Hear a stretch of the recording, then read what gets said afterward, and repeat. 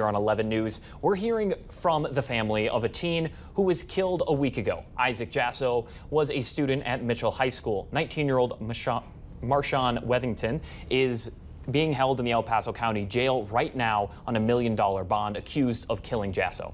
11 News reporter Caitlin Quisenberry joins me in studio. Caitlin, you spoke with Isaac's family, who say he will be remembered for the sweet soul that he was.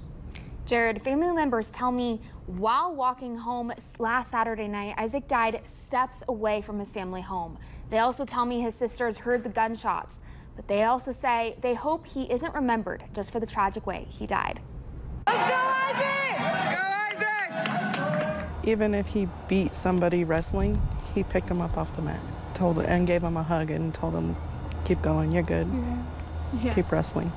Isaac Jasso was only 16 years old enough to start driving, planning for high school graduation, and a lifetime of adventures. He was a Mitchell High wrestler in the 132 weight class and a JROTC cadet.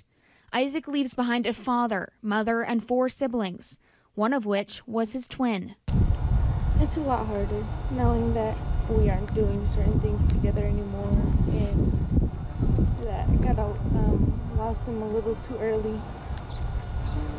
But I know he's going to do better, and I know that we're trying to do better for him. Gone way too early. Isaac's family, still grieving, got tattoos honoring his love of lizards and the colors red and black. His mother says he was just days away from a trip long anticipated. He was ready to go to Oaxaca, Mexico. They actually left for their trip yesterday, and he was supposed to be gone for 2 weeks. He was excited to go. He was scared, but he was excited. This summer was supposed to be for him. It was a lot of plans that we were supposed to have, and he wasn't supposed to leave so soon.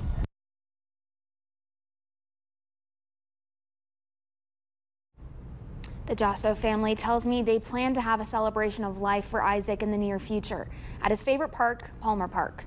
In the last 6 days since its creation, Isaac's GoFundMe has raised more than $5,000 for the Jasso family. If you would like to contribute, you can visit our website, kktv.com. Back to you. All right, Kayla, thank you so much for that story. Anyone with information or who witnessed this investigation is asked to call Crime Stoppers. Thank you so much, Caitlin.